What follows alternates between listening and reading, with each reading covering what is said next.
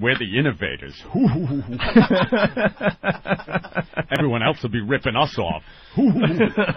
Before you know it, it'll be sea breezes in the Hamptons, Rob. Oh, that feels so good to hear, man. Where's my daughter? They're hot. What? That must just burn his ass.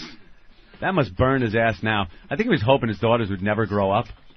Because now I saw a picture of him hanging out with a couple of his daughters, and one's just got the biggest set of tits on it.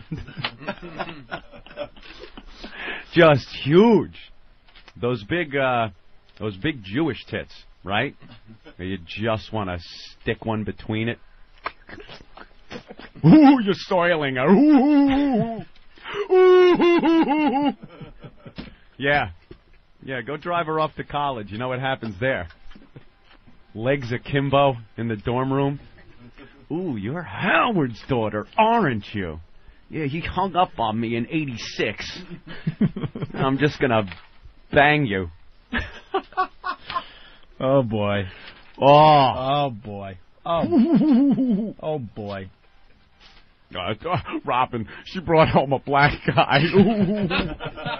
Ooh, that karma's a bitch. Ooh. I think that's wonderful, Howard. Shut up. All right. That tool. So we start from this point. 5 years of crap he gave us, too. Oh, we got tons of stories. Tons. Mr. Handle your battles on the air. Mr. Oh, he mentions Opie and Anthony after we're kicked off the air. Why didn't you talk about us when we were still on the air?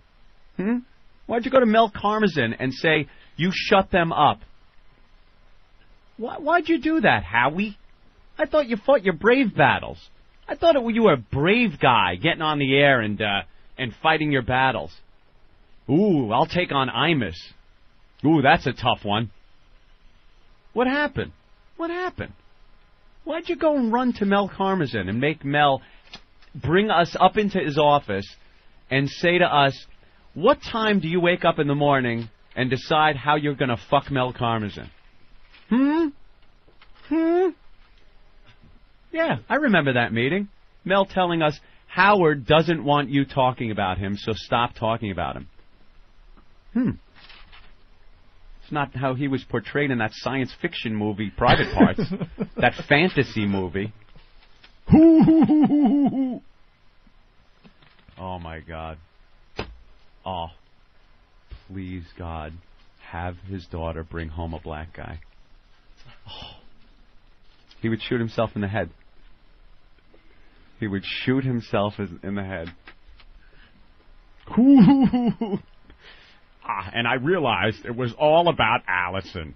All about my love of Allison. Remember that at the end of that fantasy movie? Wonderful. Yeah, make us shut up. Oh, for years we had to sit there, and then we couldn't talk about it. And then remember when we figured we'd say radio edit? Instead of saying Howard Stern, we would say the word radio edit. And what happened? We weren't allowed to say we radio weren't edit? allowed. He complained that people knew what radio edit was. Ooh, Mel, tell him to shut up. Don't even say radio edit.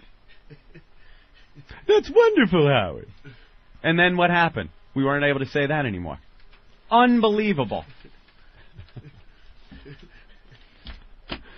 So now we start from here, and we grow every day. Yeah. Every day this fine little virus called the O&A radio show will just start spreading all over the country. That's right. And we'll get our audience back, and we'll be on top again. Because that's how it works. Because we always win in the end. Always. You tool. Someday soon we'll talk about the time we got kicked out of his press conference when we were working for the same company.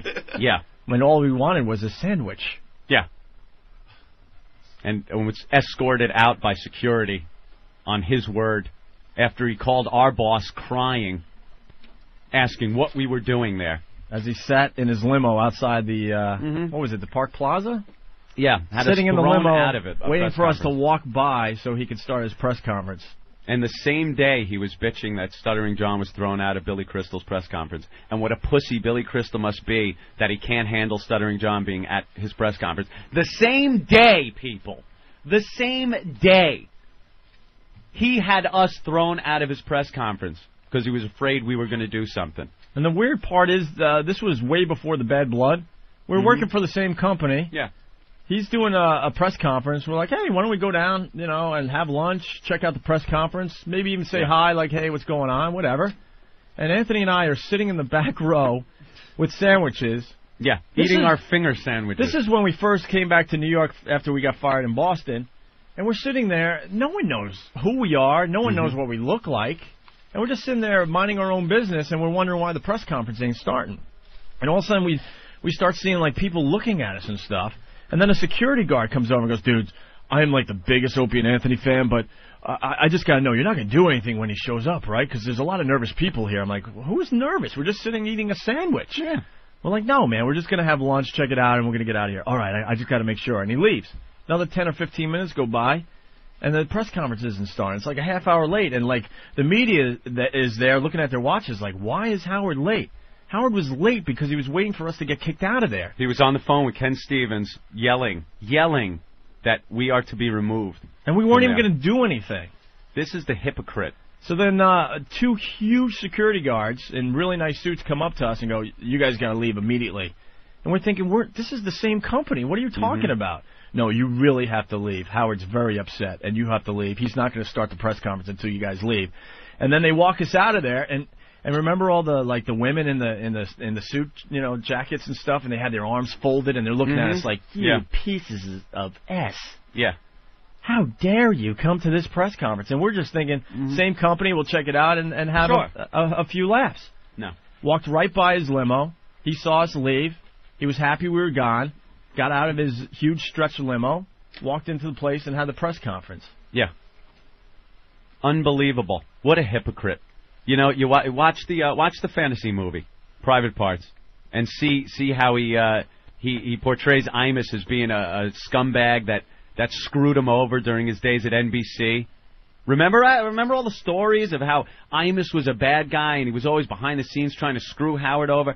That is nothing compared to the whining this guy did behind the scenes at Infinity Broadcasting.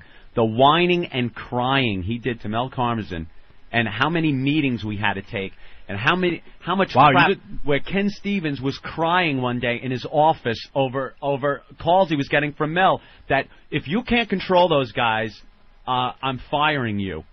That's what Mel told Ken Stevens. Well, then that was the day Ken Stevens quit on us as his boss. Yeah. As our boss. Yeah. He packed his suitcase and was leaving the office saying, no, I quit. And then we had to yell at him and say, you can't quit. Yeah. Now go back to being our boss. Yeah. I'll never forget that. Go back in there and fight the good fight. Yeah, go back in there and be our boss. We need you. And okay, guys. Yeah. This wasn't a one-time thing. This happened all the time. Howard would constantly whine and cry. VMA parties weren't allowed in the VIP room. No. I'm like, wait, we're working for the same company.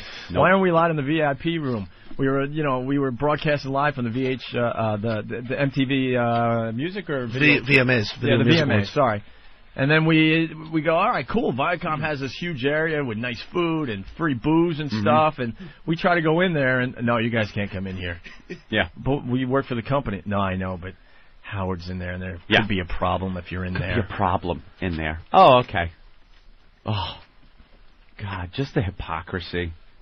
I mean, it would be one thing if, you portrayed yourself as a pussy, but it's, tries to come off like the guy that's fighting the fight. And meanwhile, you don't. It's pathetic. Sit there whining to your boss. Ugh. And then we couldn't even talk about it. We couldn't even get on the air and talk about it because we'd get our boss fired. Oh well. So we got our freedom back, and we couldn't be happier today. That's right. That's what I want to tell people today. We are free. Woo-hoo. We are free. So, all right. Jim was just sitting there just with his tongue hanging out. Listen, man. We're just telling the truth. And that's what I was telling Bob yesterday. I'm like, Bob, we're just going to tell the truth. Like it or not.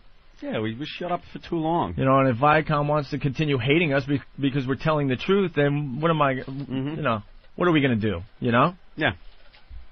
I just, want to spell it out. That's the way it's been. This is no,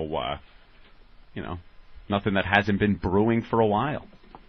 And then it got ugly when we were supposed to re-sign with Infinity. So we said, okay, look, we'll re-sign. Everything looks great, but we want to be able to talk about anyone and anything. Yeah. As long as it falls within FCC guidelines. And they were so scared that we were going to Clear Channel and we were going to broadcast in mornings. Well, Q104. Yeah, and compete here in New with York. And compete with that was definitely Howard. going to happen.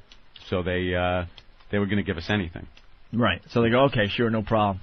I got a copy of that contract. It says it right in there. Yep. You can talk about anyone we want. Yeah. Well, that changed, and then we said, that well, lasted for a week and a half. But we're like, wait, it's in our contract, and the words were tough shit. Yep. That was it. Tough. Unbelievable. So, all right. That felt good, huh? Yeah, finally.